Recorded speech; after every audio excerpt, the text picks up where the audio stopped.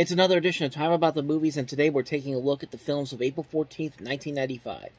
Only 3 movies to look at today, so let's just jump on into it, and we'll start off with the biggest new release of the weekend, and I say that in quotation marks because this was not a big hit whatsoever, but of the new releases, it was the top grossing for one of the 3, and that is Pauly Shore in Jury Duty.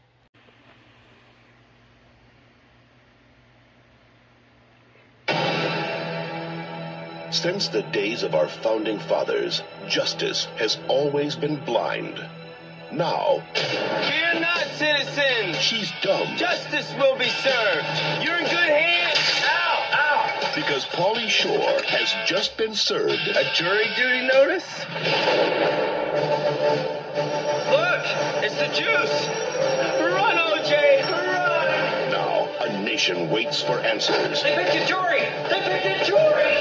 They're serving tuna salad for lunch! Tuna salad for lunch! A jury sacrifices all personal comforts. Welcome to your new home, away from home. Lifestyles of the rich and sequestered. And the murder suspect puts his life in the hands of the people.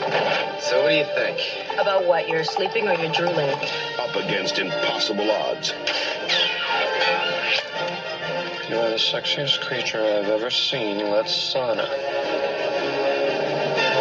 One man stands alone. And that is why you elected me, jury foreman.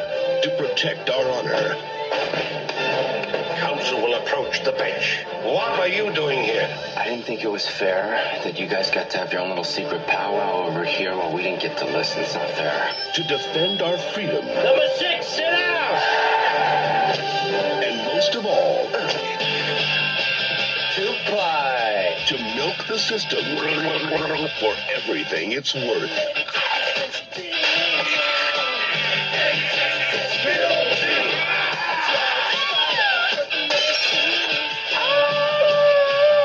That's the peanut call. Pauly Shore is out for justice.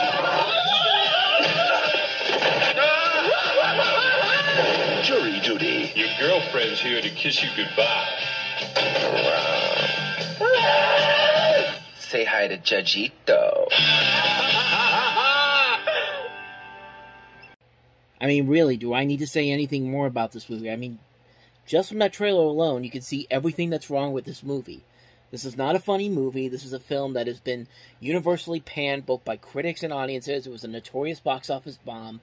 And you can see why on screen, because it's a one-joke premise, and not even a good one-joke premise. It's basically Pauly Shore. He gets to be a juror, and he's doing whatever it takes to keep the free accommodations, keep this case going.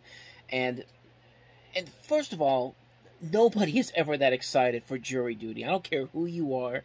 Like, nobody is that excited for jury duty. And I'm sorry, and everybody knows that, but not the idiots who made this movie. And, yeah, I really don't have any more to say about this one, because really, what more can I say about this movie? This is the lowest of the low for comedy. I mean, it's Pauly Shore just hamming it up for the camera for an hour and a half, and I mean, he makes movies like Billy Madison and Tommy Boy look like classics by comparison, look like Citizen Kane by comparison.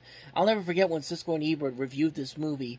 They didn't like Tommy Boy, they didn't like Billy Madison, but even Gene Siskel said, I would rather watch it from dusk to dawn, Chris Farley Film Festival, than watch this movie again. I mean, that's probably the best way to describe this movie. It's just a mess of a film. It's a one-joke premise. It doesn't have a charismatic actor leading the charge. It's Pauly Shore. The rest of the people in this movie should be ashamed of themselves for saying yes to this. I mean, Tia Carrere from Wayne's World, Stanley Tucci's in this movie, Brian Doyle Murray, Shelley Winters, Ava Goda. Like, they deserve much better than this. Like, this is the bottom of the barrel for comedy in general. This is just not a good movie at all. And like I said, I don't really think I need to delve more into this, because the evidence there speaks for itself. Like, you really just need to watch that trailer to see that, hey, this is a terrible movie. I shouldn't see it. And it's my dumbass as a kid saw the movie, and I still regret it ever since. So that's a nice way to start this week off, with a terrible movie like that. Let's turn it around a little bit. Let's get to a couple of movies that were seen as box office failures, but they are actually a lot better than I think people would give them credit for. And we'll start off with the Don Bluth directed film, The Pebble and the Penguin. Deep in a frozen country, at the far end of the earth, there's an ancient ceremony where a penguin must find the perfect pebble to give to his future bride. And boy, did Hubie find a pebble. Marina, is that an engagement pebble or what? Hubie, I love it. But Hubie's rival Drake has other plans. Nobody's going to marry a loser like you. Now give me that pebble. No, it's for Marina. Now, fate has taken him to the other side of the world. I got just 10 days to get back home before the full moon ceremony. But with the help of a new friend. Who's for busting out of here? Take me with you.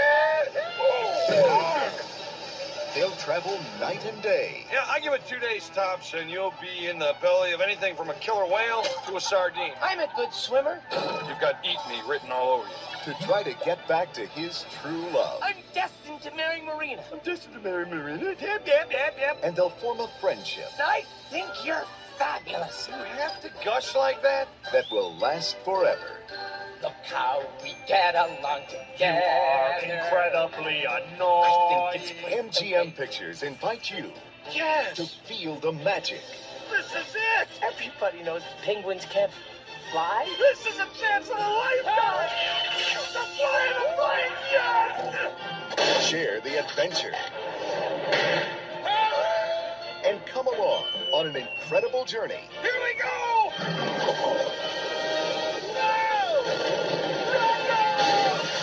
The Pebble and the Penguin.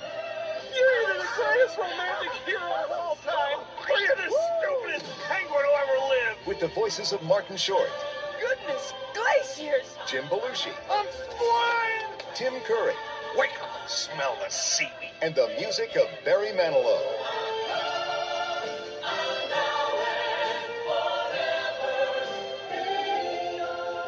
The Pebble and the Penguin.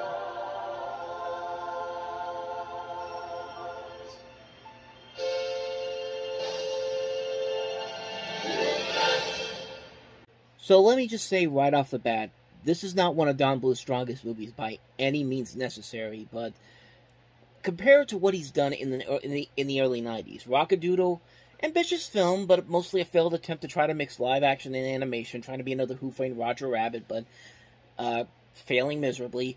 Thumbelina was just a straight-up Disney ripoff, right down to having the characters, notable voice actors from Disney involved in it, and the less I say about Troll in Central Park, the better, because that is the lowest of the low for him. But with this movie, at least, it's a noticeable improvement in terms of the way the story is told.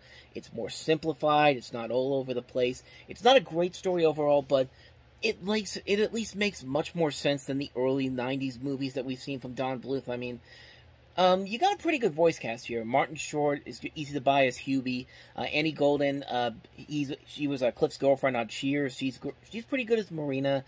Jim Belushi's easy to buy as Rocco. Tim Curry is the bad guy. I mean, where can you go wrong there? They use the voice cast here much better than Bluth's other two movies that he did. And the music overall, I think, is a lot better. This is Barry Manilow again writing the music, but unlike Thumbelina, where it seemed like he was kind of sleepwalking through that movie, you could definitely tell that the songs in this movie were he had more of an intention of making better songs out of them. Like the opening number, for example, the song Now and Forever, it's an extravagant and impressive musical number with some great animation to go along with it. The idea of the songbook coming to life as you see the characters from the movie, like, it's pretty well done. A lot of the other songs in the movie are pretty solid too.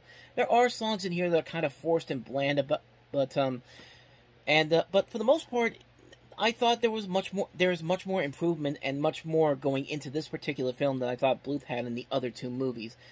Probably one of the biggest problems with the movie is that the character seems to be too smart for their own good. Like, Marina clearly has it for Hubie in the beginning of the movie, but he's too shy to even admit it and talk to her until he gets that pebble. And of course, when Drake tries to continuously forces her to marry him, the guy can't take a hint that she doesn't love him. But the literal line from the bad guy is, she keeps telling him no, and he keeps going, "Oh, I get it, you're joking." And it's like, there's nothing groundbreaking about these characters whatsoever. They're cliched characters, but like I said, I've seen a whole lot worse. But to the movie's credit, like I said, the animation is very good. You know, certainly a lot better than some of the direct-to-video animated films that MGM was doing after this. Like, wait until we get to All Dogs Go to Heaven 2. I mean, that movie looks abysmal for a theatrical release. But when we get to 1996, we will definitely delve into that one. But like I said, overall, Pebble the Penguin, it doesn't live up to that same caliber of the great Bluth movies of the past. Like, it's no Secret of Nim, it's no Land Before Time, it's no An American Tale, or even An All Dogs Go to Heaven, but it's still better than what he was doing for much of this decade in the 90s. I mean, the animation is much better. The characters are cliche, but they're still rather likable. It's a simplified story, which is okay in this case. The music is nicely done. It is a mostly harmless and enjoyable film. If you like movies like Happy Feet or March of the Penguins, which I do, like, I like those type. I like that trend that we had in the mid-2000s where they had all these different Penguin movies coming out. Most of them ended up being pretty good, but yeah, I think if you like those type of movies, you can definitely get invested in this. There's a lot here to enjoy about it here. It's not going to be any animated classic or anything like that, but I think it's a much better movie than people give it credit for. I would highly recommend checking it out if you want to see a good Don Bluth movie from the early 90s, or that lull he was in between All Dogs Go to Heaven and Anastasia. This is easily the best film of that bunch, so that's Pebble the Penguin. Let's move on to the last movie that we have here, and that is Al Franken starring in Stuart Saves His Family. I'm going to do a terrific show today because I'm good enough, I'm smart enough, and doggone it, people like me. Hello, I'm Stuart Smalley. Ever since I was a kid, go, go, go! I knew there was something wrong with my family. My father grew up in the Great Depression. His mother. So he wasn't very supportive. Is Sir Eagle-Eye getting a little nervous?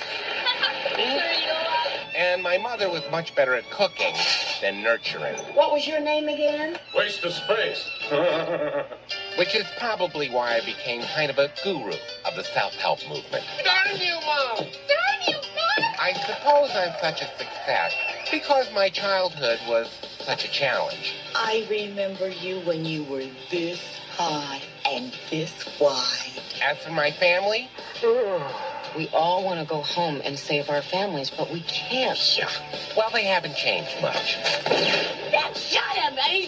Shut him! Hey, Jody, look, I would never ordinarily say this, but,